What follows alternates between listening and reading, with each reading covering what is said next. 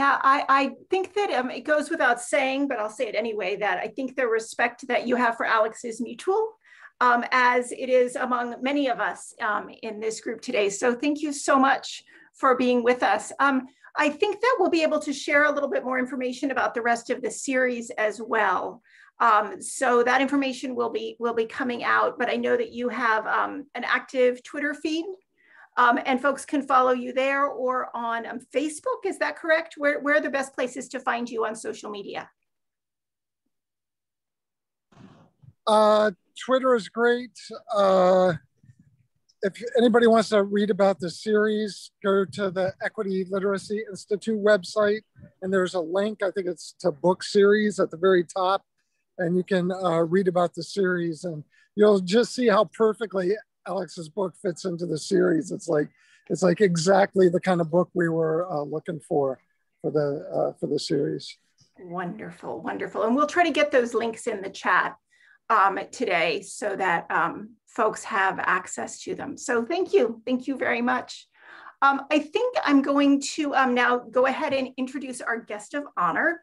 Alex Shevrin Venet is an educator, author, and professional development facilitator based in Vermont. She began her career teaching English at an alternative therapeutic school where she later served as a school leader. Currently, Alex teaches courses in the humanities and education at the Community College of Vermont, Antioch University New England, and Castleton University. She facilitates equity-centered trauma-informed workshops for educators at all levels, including presenting nationally at conferences and as an independent consultant for schools and districts. Alex co-organizes EdCamp Vermont and the Trauma-Informed Educators Network Conference. Alex's writing has appeared in Edutopia, Mindshift, and the School Library Journal. This is her first book, and you can learn more about her and follow her work at unconditionallearning.org. So Alex, welcome. Thank you. I have to say, I'm reading your bio and I've known you for a really long time. And as I'm reading this, I'm thinking, wow, I don't know that I knew all this. And I think, for me, the most important thing about that whole bio is the part that isn't in it, which is I consider you to be a trusted colleague and friend, and I'm just so honored to be able to be here with you tonight. So I would love if you could spend just a little bit of time right now talking about, I think that you have sort of an overview that you can share with us that just sort of gets us started. I mean, I think I've held this up several times, but if you asked me to do it, I would just end up reading the whole book to people, and we don't have to do that tonight. So if you wouldn't mind giving us a few minutes of just overview, and then we'll get into some question and answer stuff.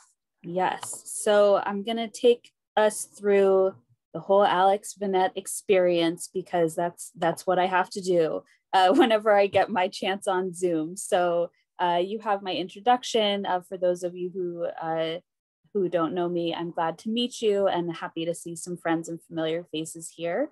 I'm coming to you from Winooski, Vermont, where I saw something, it was the hottest place in the US today. So that was not great, but glad to be here together. Before we start, we have to get ready to learn. So this is, we have to do our things to get ourselves grounded and ready to learn. So just really briefly, I'm going to turn off my camera for about 15 seconds, and I invite you to do the same and just take a minute, check in with yourself. There's some options on the screen that you might use, but just take a moment to kind of be here now. So just 15 seconds.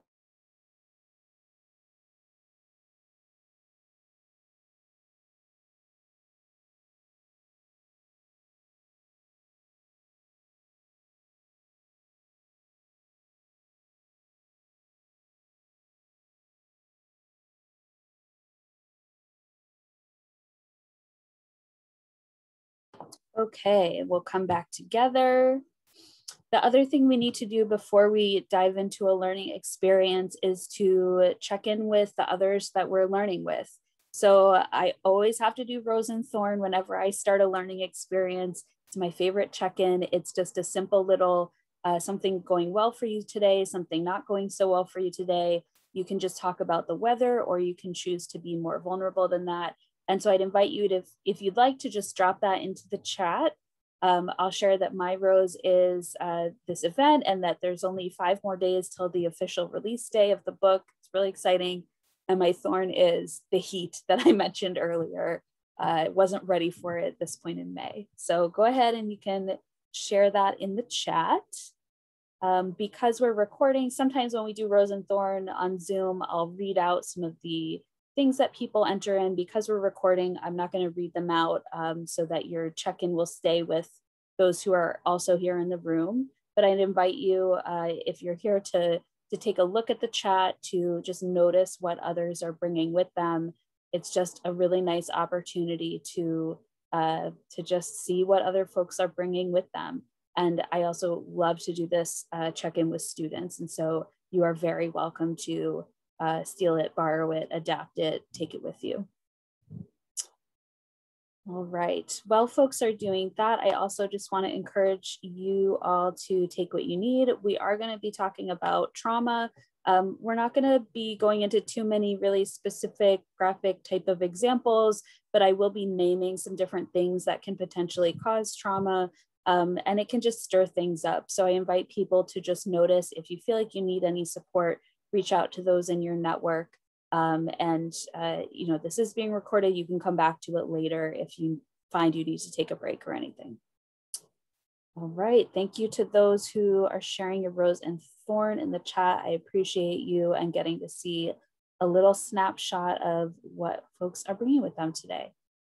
So with that, like Laura said, I'm just going to go through basically a big picture of what this book is about and why I think it's so important that we have critical conversations about trauma-informed education and equity.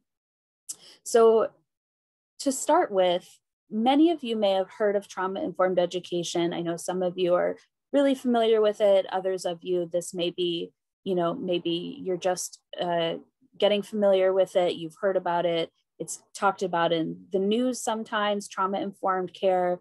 It's very popular in a lot of districts. It has almost taken on this kind of buzzword quality, right? Like Paul said, the shiny new thing.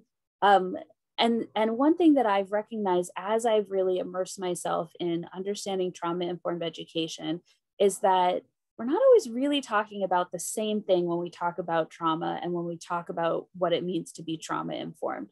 So let's unpack this a little bit. One of the things that I think is important is the framing of how we understand where trauma happens and what schools have to do with it. And that framing really matters in then how we show up for students. And so let's give an example of one of these types of framing. That's an example of something that I kind of unpack in the book. So a lot of times when you hear people talk about trauma-informed education, you're going to hear this phrase over and over again, bringing trauma to school with them. It's a phrase that you'll hear people talk about in the context of, oh, we need trauma-informed education because our students are bringing trauma to school with them. They're bringing trauma to school with them, and that makes it hard to be successful at school. You'll kind of hear this phrase quite frequently. And so I think that there's a challenge with this phrase. And I want to offer that we should get rid of this phrase.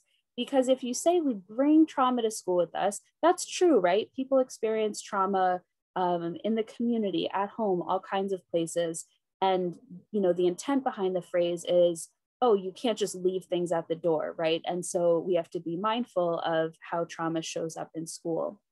But when we say bring trauma to school, sometimes we're sort of gliding around the fact that trauma is already in school in a lot of ways, because trauma can happen inside of schools. And this is really hard for educators to talk about, I think, because we all got into education because we want to help, because we want to teach, we want to support students. And so, of course, we don't want to say that schools are anything other than a loving, happy, safe place. But unfortunately, the reality is that trauma does happen inside of schools. And so kids who are not bringing trauma to school might bring trauma home from school. There's many ways, just a few of them include things like harassment, bullying, things like transphobia and homophobia and anti-Semitism and all the different types of discrimination that show up between students, from teachers to students. They show up in the curriculum, right? Like schools are not immune to those things being present. There's aspects of school that are uniquely part of school that students will not find anywhere else that can be traumatic. For example, seclusion and restraint as part of school discipline, which can cause trauma to students, especially students of color and students identified for special education services. We know that there's school violence, like school shootings. And then there are some areas that might seem more subtle, but can be extremely stressful to children, like high stakes standardized testing, the ongoing persistent stress, right? That can manifest as trauma in some students, labeling and pathologizing and sort of the messages kids get about themselves can become trauma. And so to me, you know, a lot of trauma-informed education will talk about trauma that happens at home, talk about trauma that happens in the community, but it doesn't always take up this stuff that happens inside of school. So that's one of those frames that we need to bring into the work. And then with that understanding, okay, trauma is happening outside of school, inside of school, then you might say, okay, well, great, then we have trauma-informed education. That's awesome. It's here to help, right? Not so fast, right? And so again, let's unpack this shiny new thing. Sometimes trauma-informed education can have too narrow a focus. A lot of texts that you'll see on trauma-informed education will really heavily focus on three things.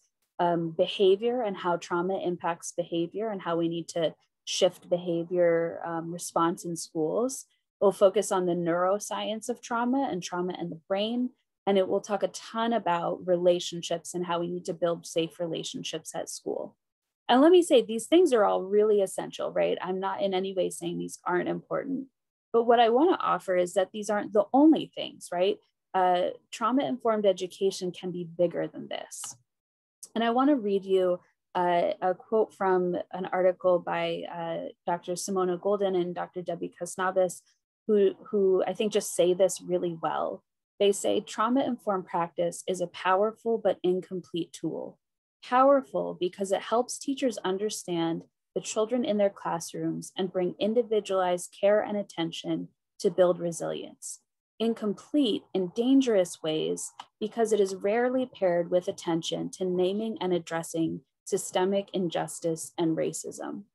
So what they are saying, right, is that when we have the focus on meeting the kids who have experienced trauma, meeting them in the classroom with care, adjusting academics, building relationships, that's all really important. But that's incomplete if it's where we stop, right?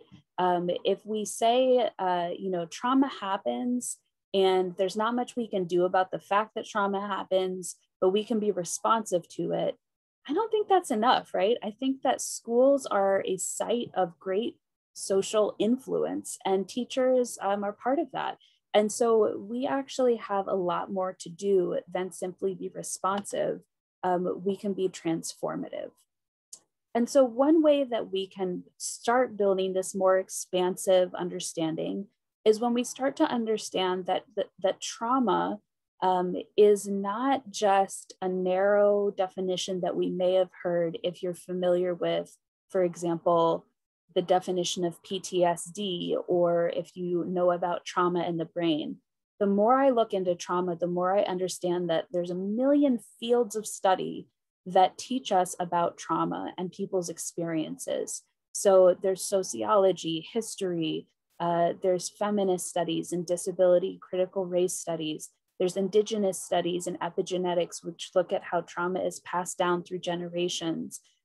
There's just all these different fields. And so if we stay really narrowly focused on, trauma and the brain or trauma and children's behavior, we might be missing some of these bigger pieces of context. And, a lot of the ways that all of these impact not just our students, but impact the way that school functions and impact the adults and impact the communities we're in. So when we take this more expansive view, when we start to broaden our lenses, then our role shifts in a really exciting way. We go from simply being responsive to the trauma that is brought to school, and instead we shift to the idea of a lens, not a label. So if we're looking at trauma-informed education just as something that we say, certain kids need trauma-informed education because they've experienced trauma, and so we'll give that to them. That's a label, right? But instead we go to a lens. And I have this picture of a tomato because in the book I talk about my brother, my little brother, who has worked in organic farming for several years. And he helped me understand that the term organic, right? A lot of us think of organic and we think of the tomato at the grocery store and it has the label next to it that says organic. And we say, okay, this tomato is organic. Maybe it's healthier, I don't know, but that's going to influence my view of this one tomato. But I didn't realize that to be organic, it's not about whether that particular tomato was grown with pesticides, right? I think that's what a lot of people know, is it grown with pesticides or not? But actually an organic farm has to have completely different soil practices. Like the soil has to be treated in different ways. There needs to be different things for sustainability around the farm to encourage wildlife and biodiversity. There needs to be different things about, crop rotation and maintaining, time for the soil to rest. And I really couldn't explain to you a lot about organic farming, except the idea that it's systemic and there is a lot more to it than just looking at the single tomato. And so I liken this to, a single student's experience of school could be trauma informed based on that single student's relationships and how that student's trauma is met and responded to, but that's not the whole thing. We need a trauma informed lens to fundamentally transform everything about education, right? The soil, the biodiversity, the sustainability, all of it needs to be transformed.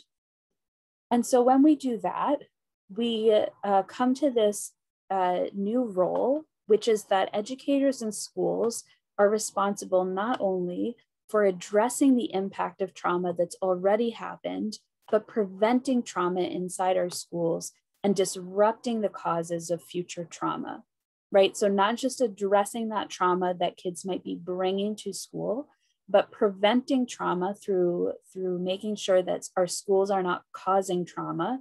And then on a bigger level, disrupting some of the social systems and the isms and the biases, the inequalities that can all go on to cause trauma in society, and to build our students up as people who disrupt trauma and fight for justice. And so that really becomes a much more expansive view of what trauma-informed education is all about. I think I'm gonna skip ahead a little bit. Hold on here. Because I know we're gonna talk together. So what I'm gonna do is just give a little overview of this framework that I talk about in the book, and then Laura and I are gonna talk and unpack some of this a little more. So given that role of pulling together, we are addressing trauma that's already happened, we're preventing trauma from happening inside of schools, and we're disrupting trauma. I kind of pose a new vision for principles that will ground trauma-informed education in equity, because I really see equity work and trauma work as the same thing. You know, a lot of schools will have their equity team and their trauma team, their equity professional development and their trauma professional development, separate initiatives, separate PLCs. And really, I think that they go so hand in hand, because the things that cause inequity can also cause trauma. Inequity itself can be stressful and traumatizing to children in schools. And when we address the conditions that are inequitable, we are also addressing the conditions that are causing trauma, and creating schools that are equitable for students who have experienced trauma, and also that and also that prevent trauma from happening because of inequity. And so the principles that I propose for equity-centered trauma-informed education are these: that equity-centered trauma-informed education is anti-racist and anti-oppression because racism and oppression cause trauma and they cause inequity. And so we need to be working against those at the core. That equity-centered trauma-informed education is asset-based. So we are always working from the understanding that our students are inherently worthy and have strengths and capacities to heal and to learn. And so we are not working from a deficit mindset that there is something to be fixed about kids because kids are not broken. We are working instead from a place of strengths. Equity-centered trauma-informed education is systems-oriented. So that whole, the organic farm, right? That we're changing systems so that the changes that we make last, so they're sustainable. That we are being universal and proactive. So we are not picking and choosing some kids to get the trauma-informed education, other kids don't. And we're also not waiting until after a crisis. We're doing this all proactively. We're being human-centered. So dehumanization causes inequity and causes trauma, and trauma is dehumanizing. And so we are always going back to the human at the center of everything in education.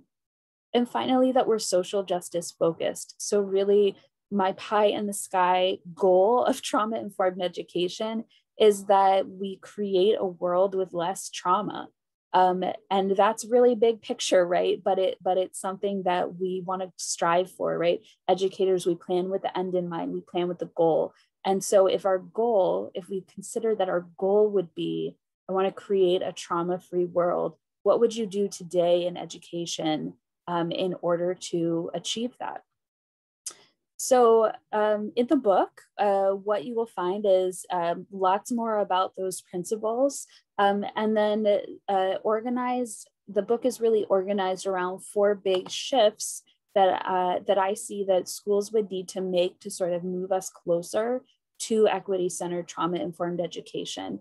And I tried to put as many action steps and ideas as possible in there. So you'll get some of my pie in the sky philosophy, big picture, but you'll also get a lot of examples, a lot of stories from my own experience, from my colleagues' experiences, from schools that I've worked in or observed. And you'll find a lot of places to get started. Because one of the messages that I really try to get across is that we can't do it all, right? Like we are not, any of us individually, going to make all these changes by ourselves. And it can feel like a lot to address this problem of trauma, which feels really big. But we can get started, and there is always somewhere to begin. And so I try to offer a ton of starting places throughout the book. So that's my quick spiel about what's in the book. And now I'm excited to talk with Laura a little bit. And as we talk, please feel free to put questions in the chat, ask anything you want, and we will try to weave those into our conversation. Thanks. So I'm actually going to start with a question that builds off your last slide, or your second to last slide, because you talked about we can't do everything, but we can do something. And in your book on page 18, you write, there is value in all of our work anywhere in the system. At the same time, it can be pretty darn frustrating to feel like we're doing all of that work and not seeing any of the larger issues go away year after year. There comes a point in almost every workshop or graduate course that I facilitate when a teacher raises her hand and says, quote, "You keep talking about this system-wide stuff, but what am I supposed to do in the meantime? I can't change our district policy or the state requirements," unquote. I love that question. So how do you answer that question? Yes, so I talk about in the book, my answer to that question is I do some hand motion situation with it, which is that I say, yes, on one hand, you have all the things that you know need to change and all of these shifts that you see that need to happen.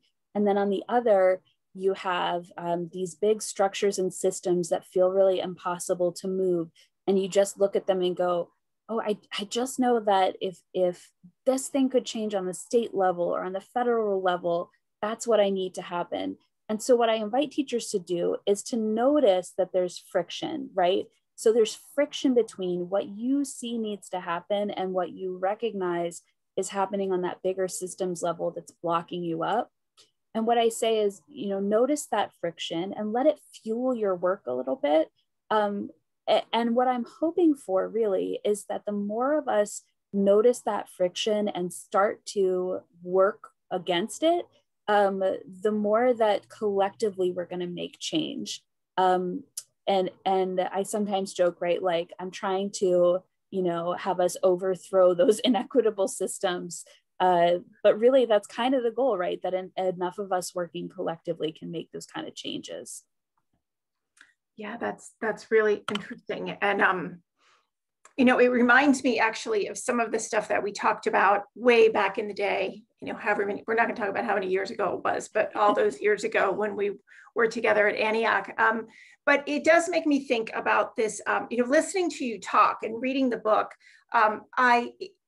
it would be really easy for someone to think that this is the only thing you've ever thought about, like that this has been the topic of your research and study for your entire adult life. And I know that that just as you mentioned it before, that, you know, it's about systems and things influencing one another, that this book is the product of a lot of different interesting inputs. I think when we were prepping for today, I talked about it feeling like the center of a Venn diagram with a whole bunch of circles, almost like a flower. And so I'm wondering if you could talk a little about how you got to this and sort of what are the influences that brought you to these ideas? Because I think people would like to be able to sort of be inside your mind a little bit. You know, they can read the book, but let's hear a little bit about the stuff that isn't in the book. Yes. So, you know, I mentioned in the book a little bit that, well, a lot. I have a lot of stories in the book about the school that I used to work at, which is an alternative therapeutic school that was really doing trauma informed before that was a thing. And that's where I started my teaching career. And so to me, in some ways, trauma informed was the way things were. It wasn't a shift. It was just how we were doing things. And then while I was at that school, I got really interested in education technology, which might surprise some of you who know me now that that is not a thing I talk about a lot anymore. But when I initially went to graduate school to get my master's at Antioch, I enrolled in the Experienced Educators grad program to get my MED, and my concentration was in problem-based learning with a focus in technology. And so that's where I started graduate school, which again might surprise you. But in one of my very first classes, it was a required class about child development. And my instructor was very great. But as he was talking about these different modes of child development, I just kept thinking about my students and going, this doesn't really feel like it matches my experience of children who've experienced significant trauma, especially early in childhood. The developmental trajectory just feels really different to me. And so actually the first time I ever wrote anything about trauma-informed education was in that class. I wrote up a little thing about trauma for my classmates because I kept bringing it up in class, and they said, oh, we're really interested in this. Can you tell us more about what it looks like to support kids who've experienced trauma? So I wrote up a little thing. And so I went into grad school sort of with this focus on tech or problem-based learning. And where I really left was, with those things, but also just a better understanding of what was meaningful to me about the school where I was, the importance to me of centering the experiences of students' trauma. And then really also just, in Antioch fashion, for those of you who are connected to Antioch, just that, that grounding in justice and in centering our humanity. And that really has just grown and driven from there. That's awesome. Thank you. I'm also curious, once somebody finishes your book, if they, one of my favorite things to do when I finish a book is to go and look at either the bibliography or the works cited, or I try to follow the breadcrumbs a little bit. Yes. So if somebody were going to spend some time with authors or specific books or organizations, where would you tell them to start?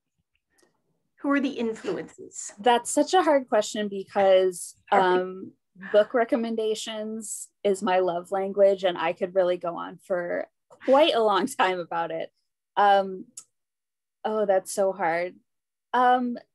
You know, really, there's a lot of people that I cite in here that I would encourage people to follow those breadcrumbs.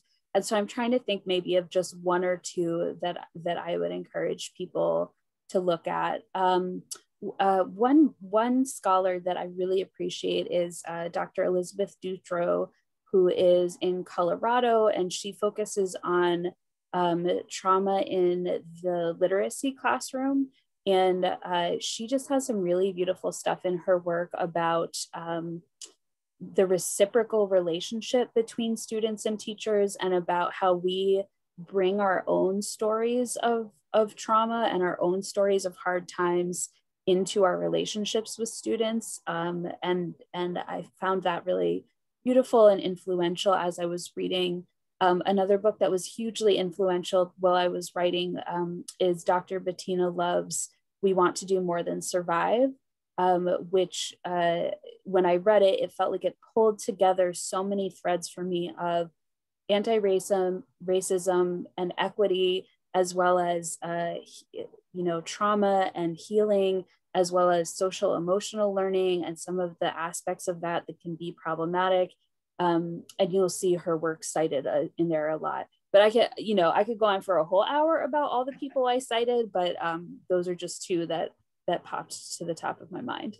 And that also gives me, that reminds me that I said I would put the link in about Paul's work too. Mm-hmm. So I just dropped that link in the chat. And what you just said actually ties in nicely to a comment that we had in the chat from Valerie saying that, when we talk about trauma, that when you talked about, the whole students bringing trauma to school, with a big line through it. She writes, I'm also thinking about the trauma that is brought to school by teachers, administrators, staff who are dealing with the aftermath of their own trauma history. And that actually brought up for me, again, as I flip to my tab, I'm not joking, every one of these little pieces of paper has something written on it. When you talk about boundaries, and I know this is a little bit of a turn because I think Valerie's talking about unresolved adult trauma, which is definitely a thing. But it also makes me think about, I've lost the word. What is the word when my trauma is a result of my spending time without having vicarious trauma? Vicarious trauma, mm-hmm. That's the word. And so there's a paragraph in here where you say, often teachers are enthusiastic about the perceived permission to connect in deeper ways with students. They see trauma-informed practices of giving them the boundary, or giving them the freedom to dive into discussions of the hardest parts of life together. Boundaries are a tricky business. What is the right level of involvement? How do we know when we're keeping students' social and emotional lives too distant? And how do we know when we've gotten too close? And I wonder if you could talk about that a little. I could talk a lot about boundaries. I love boundaries.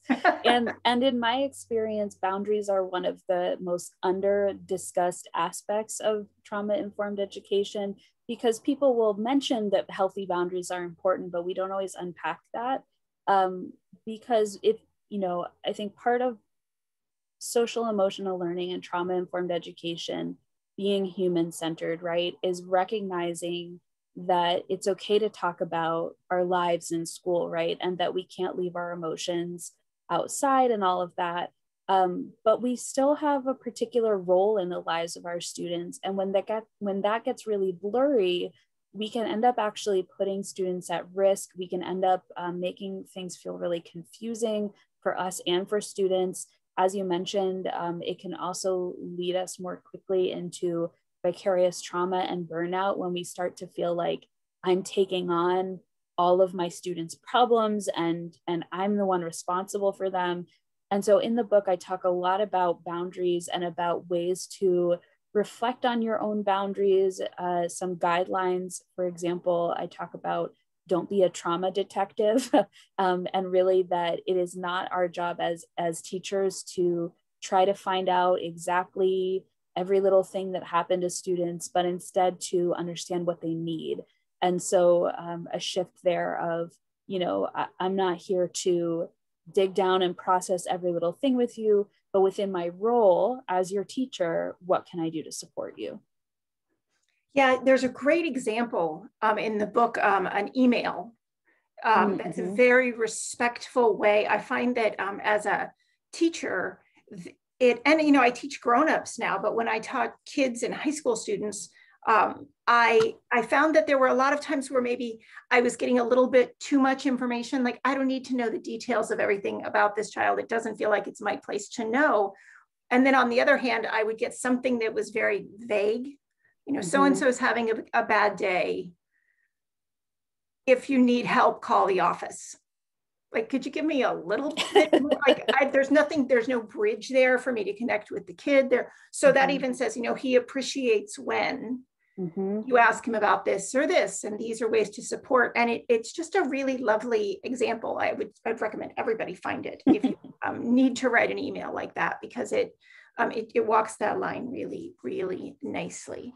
I want to make time for the chat questions too, but the chat's been pretty quiet, so I'm going to just keep asking my questions.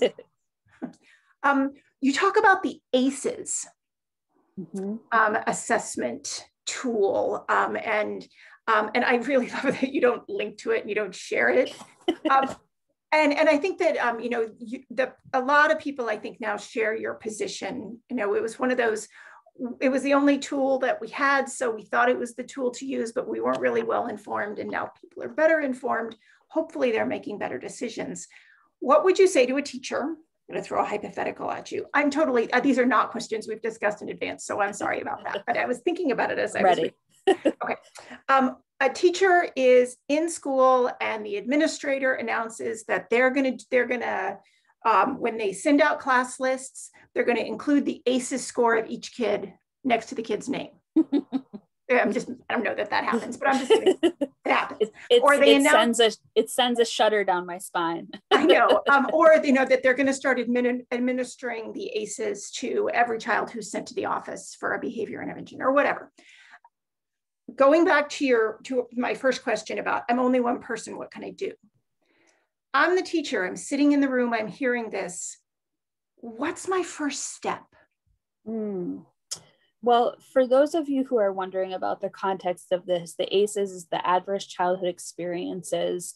I guess now it's sort of a framework, but started as a part of a larger study and has become kind of this 10-question checklist that gives you a score that is supposed to then correlate to potential negative health outcomes later in life. This is an area where a lot of advocates of trauma-informed education are pretty divided. And so I think one thing to know is that my perspective on it is definitely, I would say, not necessarily the dominant perspective on this, but I feel very strongly that the ACEs score and checklist really has no place in education. And if you want my whole reasoning why, it's chapter, I think 4 in the book, chapter 3 or chapter 4. And so I really go into it. And so, one thing I would encourage teachers to do is, to seek out some of that info. So right in the book, or I also have some resources on my website about some of the issues around the ACEs score in schools. And really, if you're having that gut feeling that, this just doesn't feel right. This feels like it's gonna slap another label on kids. This feels like it's too invasive. I encourage people to start with questions, right? Write down some of those questions that are coming up and bring them to the decision maker. Start with that mindset of, I just have some questions about this choice, and then really dig into it from there. Because hopefully folks will be open to that. If we come from a place of, I want to do what's best for students, and I have some critical questions about how this is going to meet that or not meet that need, I think that's a place to start. That's great. Thank you. It is, it's funny because I guess it's where I sit in the world that it surprises me to hear that it's a point of conflict, because I guess because of where I sit in the world, right? We have sort of a perspective at Antioch. I don't know if you've noticed that. So there was one other question that I had. I guess, well, you sort of talked about it a little bit, but this idea of inequity in schools as a, I don't want to call it a hinge or a trigger, but maybe a worsening factor. Yeah, oh, and I see Valerie's question in there too. Let's talk about Valerie's first. About unresolved adult trauma in teachers and administrators. Yes, thank you, Valerie. For people who are maybe watching the recording, Valerie asked in the chat about hearing discussion about unresolved adult trauma in teachers or administrators. This is something that's really important, and part of what I talk about in the book is that the adults need the same care and attention to relationships and support as students. And for adults to be there for students, they need that community of care. And one thing that I did in the book was, in a lot of texts that you read about trauma-informed education, there is a chapter about self-care, and it has some things about mindfulness, and it has some things about taking care of yourself and making sense of the work. And I think all that's really important. And I talk about that in the book, but the way that I did it was I actually addressed that section of the book to leaders. I said, leaders, I'm going to talk to you right now, because teachers need to care for themselves, yes, but they also need to be cared for. They need to have opportunities to make meaning. They need to have opportunities to get their physical, emotional, and mental health needs met. And you as the leader have influence over things like access to insurance, flexible time off policies so they can go to the doctor, helping to influence some of those policy level things. And also as a leader, you have the ability to set the tone and address conflicts in school and to be accountable. And so in that way, I think, those are the systems level things that I think will help those teachers and different adults in school address some of that, their own stuff. And for, further reading and looking at that issue, I would recommend like I said, book recommendations are my love language, but for kind of unpacking more of that specific unresolved trauma in your own background, there's a book called, I have it right here, Trauma Stewardship by Laura Vandernoot-Lipsky, which is really great and goes through a lot of that type of thing. And then I would also encourage people to follow along the work of my friend Arlene Casimir, who is currently writing a book that will come out sometime in the next year that really looks at that inner life of teachers in the context of trauma and healing. So Liza has a question in the chat as well that I'm just going to read because it's actually one that I've been thinking about a lot. She says, I'm often thinking of trauma as a huge and significant event, a family death, a car accident, abuse, etc. But the more I get into this work, the more I'm understanding trauma in a broader context.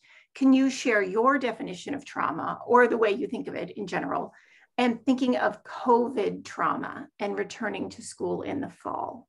Mm-hmm. That's a great question. And I just flipped to where I try to define it in the book. And I write in the book that I say, consider this a snapshot of a moving object and recognize that understandings of trauma continue to expand and evolve. So if you remember, I had that slide with all the different fields that contribute to trauma. Our understanding of trauma is evolving all the time.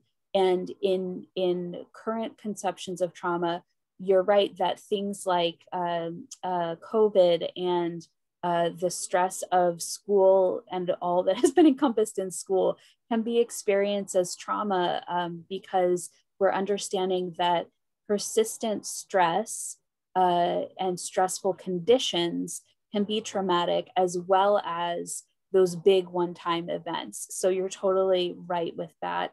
And my definition goes into that a little bit, that it could be a response to those events, but it also can be a response to those sort of ongoing stressful conditions. I think we might have time for one more question, and then we'll do the raffle and the wrap-up stuff. Yeah. So if there's another question, this is your moment.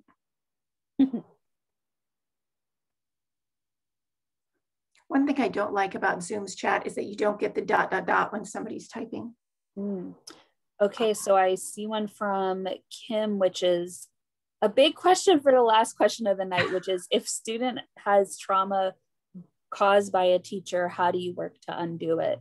I give an example in the book actually about a student who I worked with, who had experienced a sort of really stressful, potentially traumatic experience from a teacher when he was younger, and then really struggled to trust teachers and to trust school, even though that experience wasn't at my school, it wasn't in my district, it wasn't with me, right? But kids can, I mean, any people, right? You map those experiences onto other folks, in part because you're trying to keep yourself safe. And so it's totally makes sense that you would try to keep yourself safe by being, having your walls up in similar situations.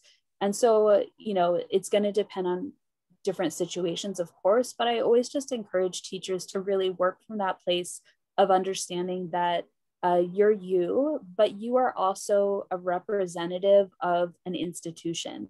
And right, like, you didn't get into teaching because you wanted to be a representative of an institution, but you are in a lot of ways. And so to really just recognize that, to work really hard at building trust, and to just be mindful that that not everyone trusts and feels great about teachers, and there's not necessarily something you personally can do to undo that. But if you really work to create that school environment and system that is human-centered, that is working towards, the assets of all your students, you can maybe create the conditions where they can feel ready to try to build that connection. Thank you. Oh, Jesse wants to know if you have worked with the book, The Body Keeps the Score. I have read it, and I have thoughts about it for another day. So we'll connect another time. Great. Okay, so I think that we are ready to wrap up. So first, I want to thank you, Alex. This has been Alex Shevrin Venet. I think I mispronounced your name at the beginning, okay. Which is, by this time, I shouldn't do that. And I believe we have a slide to show where you can get the book. Yes, let's do our little raffle first real quick, which I have on my screen. So people will have to be here to win. So if you're here, is Laura still here? Or is that going to flip to Suzette? It was Suzette. Suzette, are you still here? Yes, okay, I see you. Suzette, I know you have a way to message me. Can you message me your address, Suzette? And then one more person.